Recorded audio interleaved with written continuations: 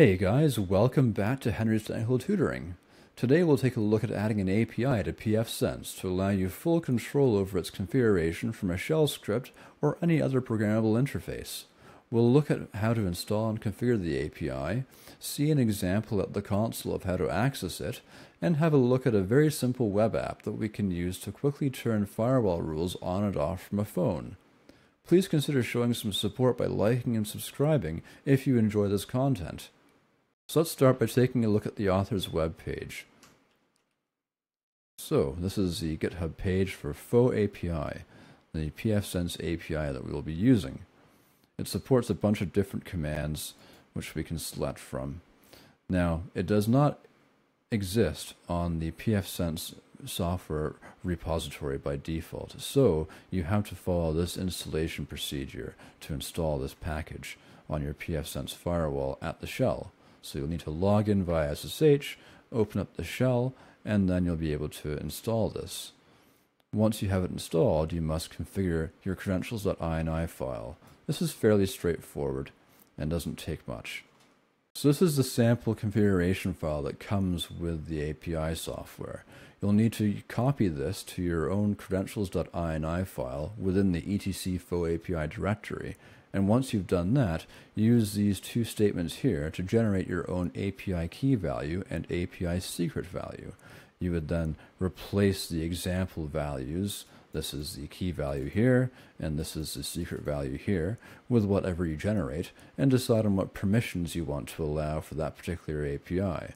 As you can see here, you can just do an asterisk and allow all permissions.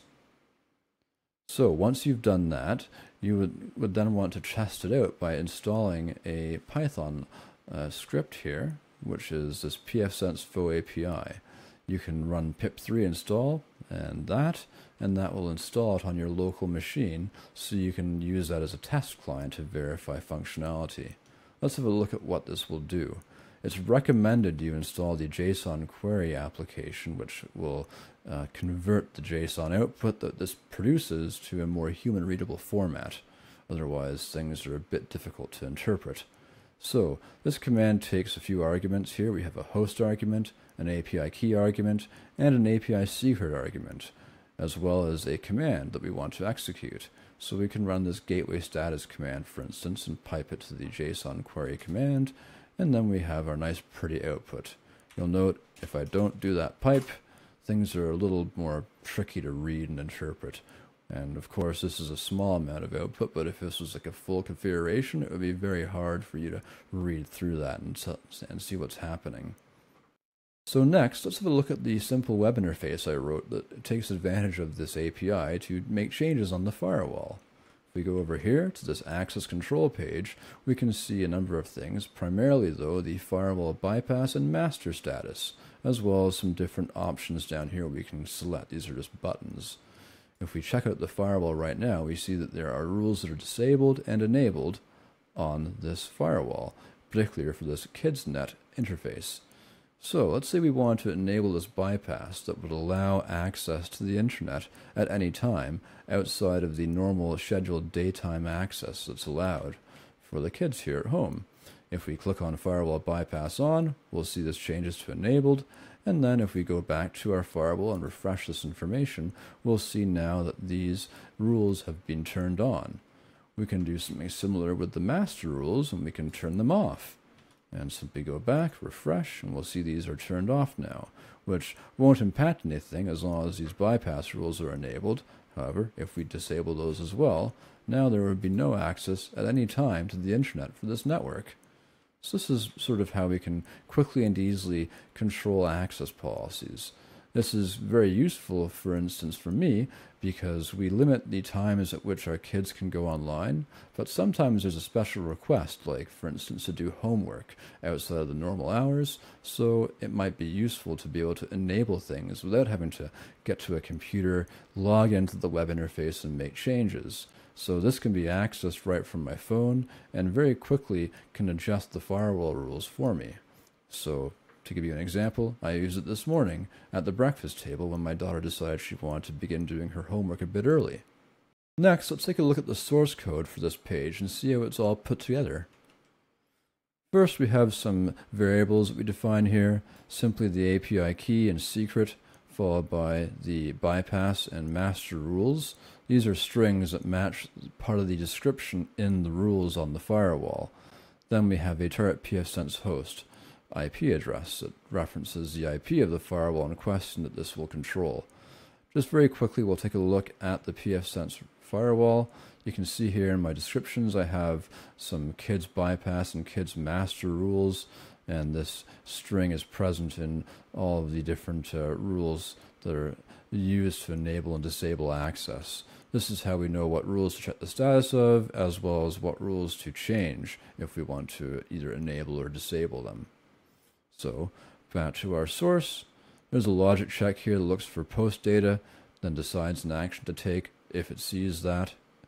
There's a section here that creates the base HTML page with some CSS styling to make things look nice and pretty.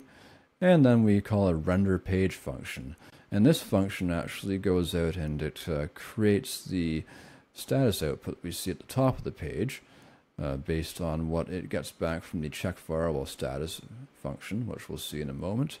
You'll note there's also a reference to a switch interface here that's controlling a TV. That's simply using the standard PHP SNMP2 get functions. So that's something you can look at if you're interested in, but I won't really cover it very much here. Finally, of course, there's a section that creates the buttons that you can use to then control this script. Of course, down here we now have the functions that are being called.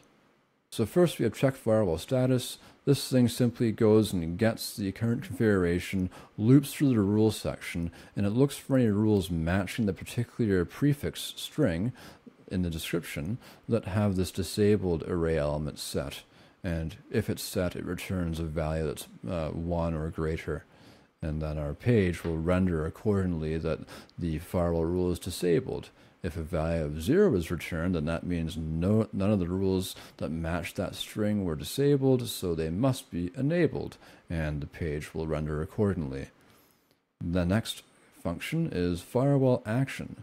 This is what actually changes things in the firewall. Similar to above, it gets the full configuration, it loops through that configuration in the rules section, checking for any firewall rules that match the description string, and if it sees them, depending on the action defined, it will either unset the array's disabled element, or it will set the disabled element to either enable or disable that rule. Then it simply reapplies the entire configuration back to the firewall, again using the API request function as we saw earlier, and simply using config set as opposed to config get, and also providing the full data that is then converted into JSON by the API request function. Then, of course, there's the API request function, and you can see it's fairly straightforward. It's just using curl to communicate with the firewall's web interface, and it provides a FauxAPI auth string, which it generates using a separate function called authgen below, and it then can provide JSON data if we're doing a config set, or if we're doing a config get, it will simply retrieve that information, which is defined up here by building a path and adding that path to a URL variable that is then passed into our curl init. So fairly straightforward stuff. The authgen function is responsible for calling the make nonce and make timestamp functions, which are below. You can take a look at those, see how they work on your own. There is a hash value that's set based on the hash of the secret, the timestamp, and the nonce all combined. This is then appended at the end of a variable that contains the API key, colon, the timestamp value, colon, the nonce, and finally a colon and the full hash. That's returned back up to the API request function so that the request can be validated and the firewall can take action on it. This is basically how the script works. You can again take a look down at these. They're pretty straightforward and self-explanatory. And use this information, if you like, to build your own simple web interface to control a PFSense firewall you have at home or at work or anywhere else.